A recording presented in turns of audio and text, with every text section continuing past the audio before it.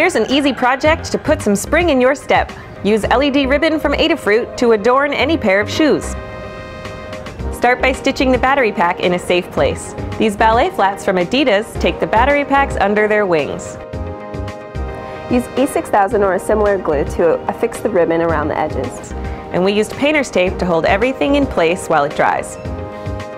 If your shoe doesn't use a whole spool of LED ribbon, it's simple to connect another battery pack to what's left over.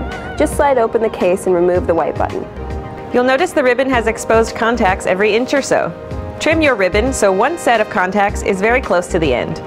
Lift the little lever and insert the raw end of the ribbon underneath it so it lines up with the electrical contacts inside. It will only work one way, with the LEDs facing away from the control switch. But you can't damage it by plugging it in backwards. So if it doesn't work the first time, try flipping it over. Try your wings at this project and see if the shoe fits. Once you've got your foot in the door of wearable electronics, you may be hooked. Subscribe to the Adafruit channel on YouTube and don't miss our weekly live show about wearable electronics with me, Becky Stern.